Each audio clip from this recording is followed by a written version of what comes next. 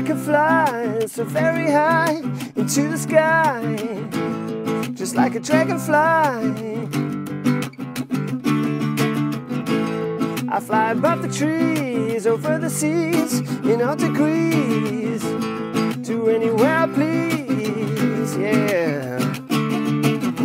I want to get away, I want to fly away, yeah, yeah, yeah. I want to get away, I want to fly away, yeah, yeah, yeah. Hey, what's up YouTubers, Lee John Blackmore here at Super Easy Guitar. So I've got another easy song for you this week. This time it can be 5 chords or it can be 4 chords. And as always, you don't have to play it in bar chords. You could actually play it in power chords. So it's really easy. Or open chords.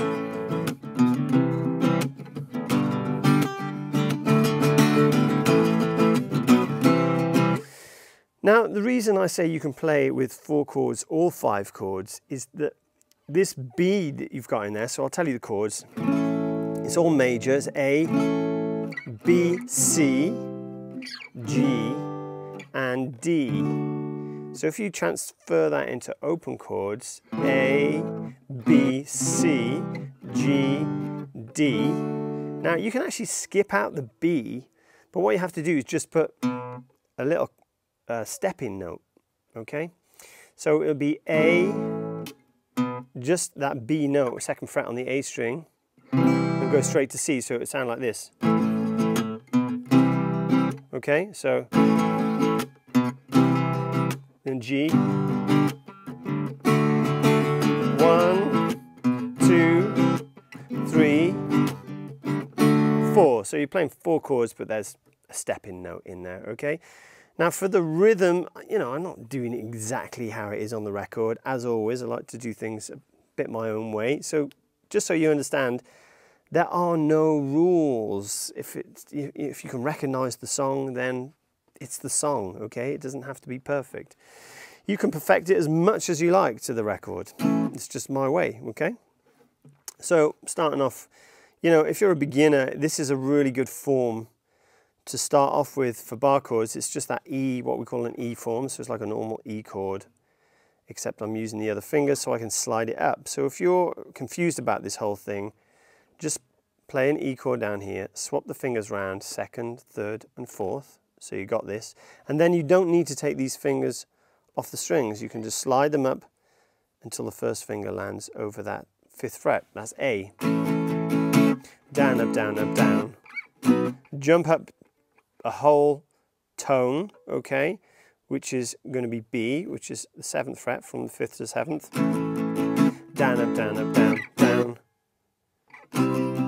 Down, up, down, up, down. So I'm going up then another tone to C.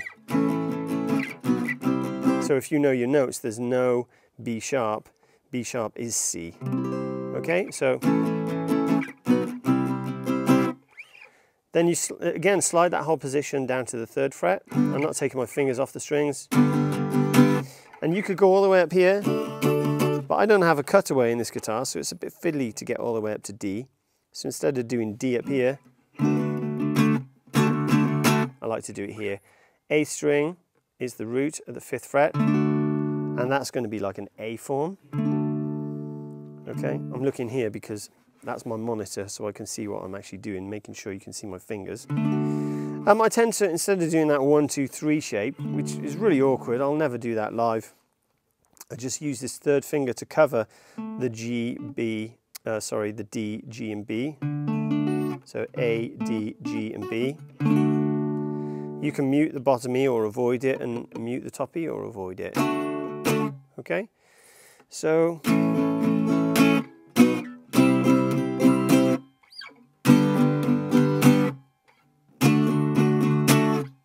so the rhythm can be the same with the open chords as well.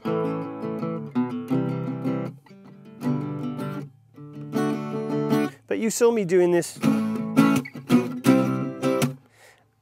kind of rhythm tap thing that helps keep the groove on the acoustic guitar, right?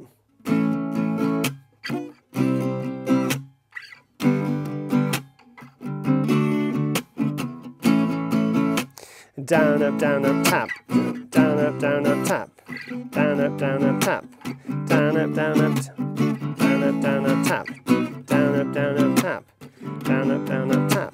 down, up, tap. Same with the open chords. Sorry. Now, if you don't know B major, it's there, okay? It's, again, we learned D there, so B major's just the 2nd fret.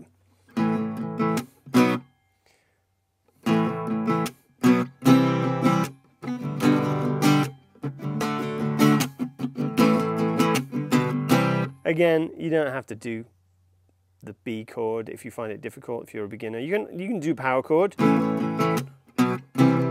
which I'd recommend if you're trying to improve in that direction, or just, you know, add that.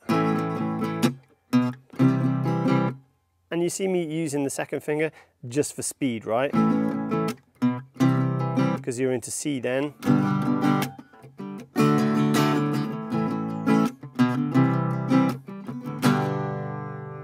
It's one of those songs, it's really good fun, easy to play along with, and even more fun to play along with a buddy.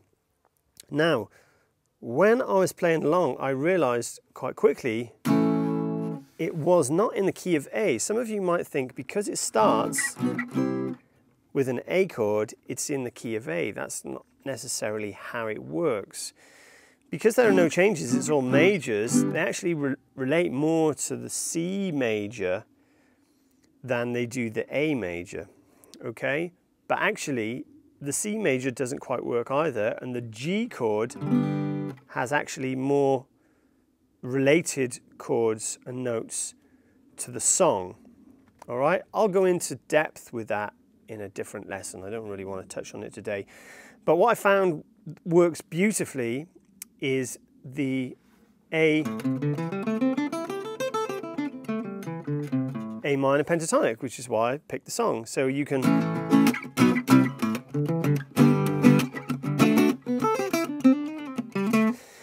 A minor pentatonic is going to work beautifully. But if it's in the key of G, why does the A minor pentatonic work? Well, you have to use a little bit more knowledge, which I'm going to avoid talking about now, otherwise this video will go on forever. But what you can think about is that if you play a G major position,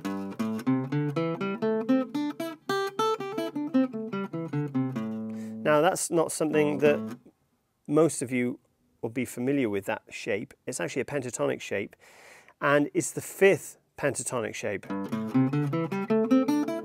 So the 1st pentatonic shape is right next door to it. So with G, there's your 5th pentatonic shape, and then it goes around again, so that's your pentatonic minor shape, okay? So effectively you could play a G major and an A minor over the top of it. Try it, let me know how you get on. Thanks for supporting me, guys. You know I don't get paid for these lessons due to copyright, but I have set up a PayPal donation button over on my website, and I've got some t-shirts for sale over there as well. If you're wondering why I'm not in a studio, I'm in a different location. I've moved. Hit me up over Instagram. You can find out a bit more about that if you're interested. And if you've got any requests, hit me up over on Instagram or Facebook. I tend not to read my messages on Facebook so much because it's more of a private thing, so you're probably better off getting me on Instagram, or just drop me a message in the comments box below. Thanks for your support as always, guys. I'll see you again the same time next week.